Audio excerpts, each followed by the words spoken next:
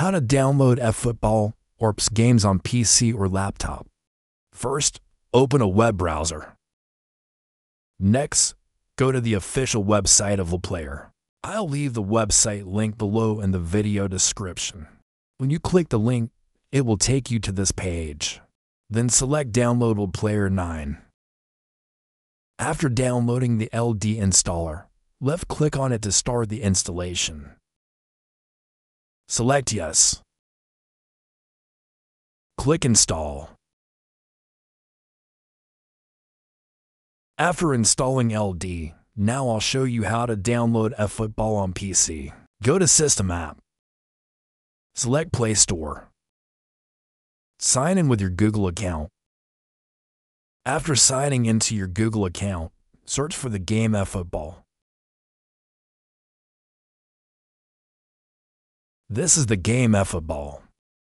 Click Install to download eFootball on your PC. After downloading eFootball, close the Play Store.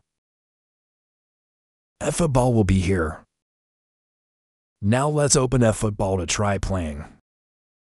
So, you have successfully downloaded eFootball on your PC. To set up the keys or game controller, go to the keyboard icon. We will set up the keyboard and game controller here.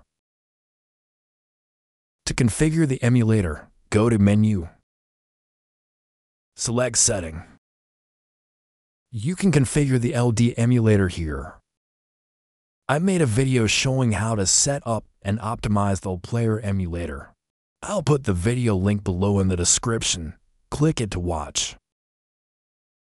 So, I've finished showing you how to download eFootball or PS on a PC or laptop to play.